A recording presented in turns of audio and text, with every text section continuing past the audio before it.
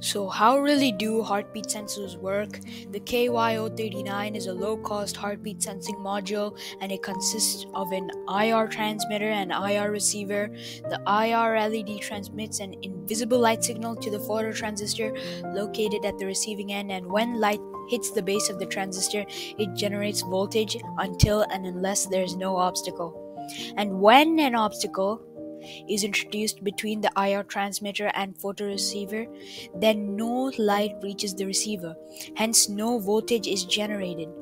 When the human finger is placed between the IR LED and the phototransistor, IR light, which is invisible light, passes through blood vessels and reaches the phototransistor at the receiving end. And when the heart pumps a pulse of blood through the blood vessels, it causes a variation in the flow of blood, and most of the light is absorbed by the blood, and the remaining light, which is not absorbed by the blood, is received at the phototransistor.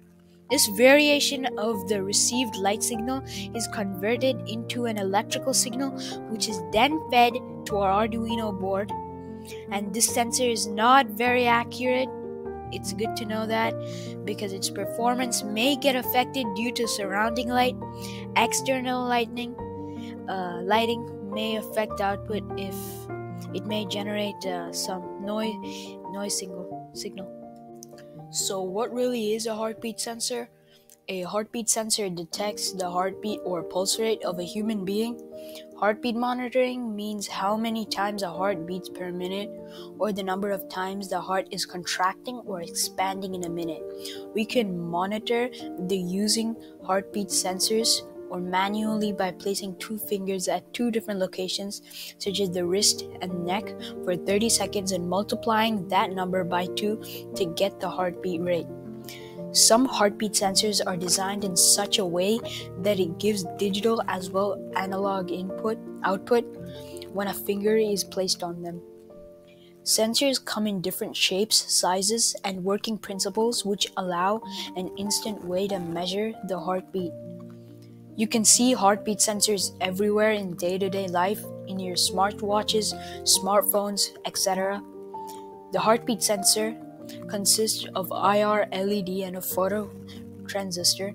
The heartbeat sensor consists of an IR transmitter and a phototransistor receiver. The phototransistor works similarly to normal transistor, except it uses light-sensitive material at their base. The light which is emitted by the IR transmitter is not visible to us, as it is infrared light.